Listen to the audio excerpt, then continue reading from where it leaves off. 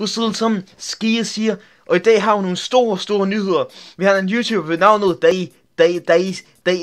men ikke så hurtigt, okay? En stor YouTuber ved navnet DayZ. Han har simpelthen lavet en video, hvor han tager forskellige kommentarer, og så en lille YouTuber ved navnet Svartso, en eller anden form for russisk terrorist. Jeg ved ikke, hvad fucking DayZ har noget med det at gøre, men okay. Men der Svartso lavede simpelthen en response video til det her, og DayZ kommenterede den her video her. Det er fuldstændig sindssygt. Han sender noget rigtig i min chat. Men det kan jeg sgu da ikke bruge til noget. Det er ikke nok drama. Jeg kan ikke bruge det her. Det er ikke drama. Jeg kan ikke stå nyheder, det her. Jeg kan ikke bruge det til... Jeg kan ikke bruge det til noget.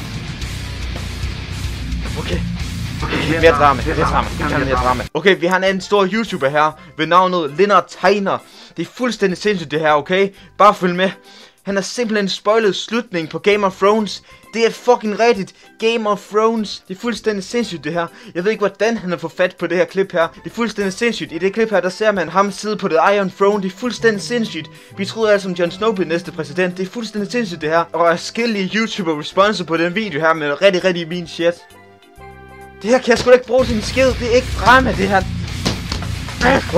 Okay, mere drama. Okay, vi har en anden YouTuber her ved navnet Gaming med Kasper. Han har simpelthen lavet en video, hvor han dater Mr. Ecrafter. Og det er fuldstændig sindssygt det her, okay? Bare følg med. I den her video her, der afviser Mr. Ecrafter Gaming med Kasper. Han er fuldstændig ud af den. Der er ikke nogen, der har set ham siden.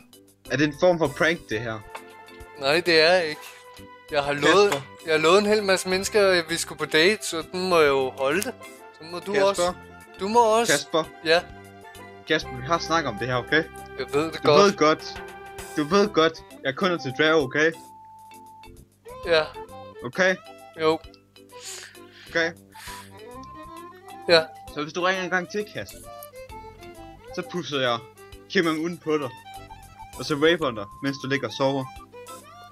Nej, alt andet end det. Så mindre du er kimster, Kasper. Ja. Så har du ingen date. Du har ingen date. Ingen fucking date. Ja. Okay? Så jo. Fuck off. Kunt. Gay faggot.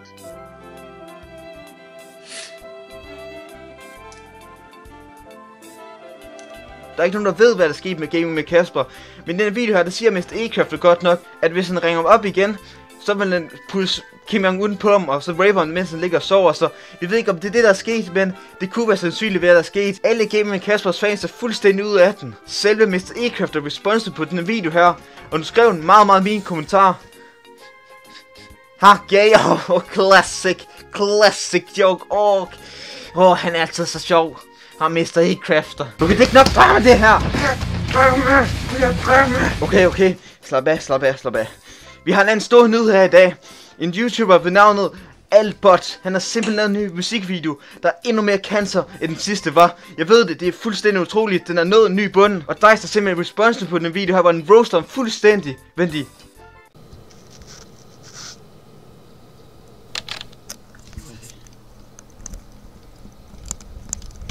DayZ har ikke lavet nogen video. Det er fuldstændig sindssygt stort drama. DayZ har ikke lavet nogen video på den nye musikvideo. Hvad fanden sker der?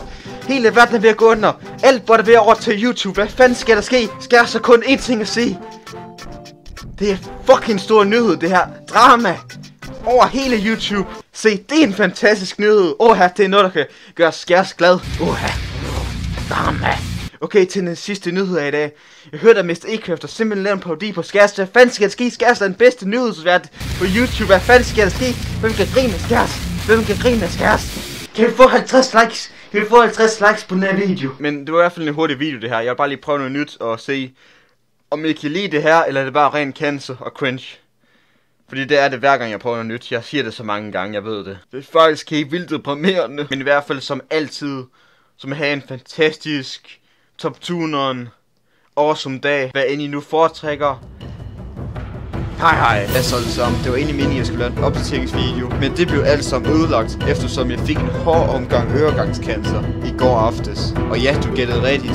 Dyreviskeren tilbage igen, dummere end nogensinde før. Det er nok bare en af bieffekterne ved at leve af mælkebøtter. Shoutout ud til mine venner, som har... Okay, lad os bare stoppe det her,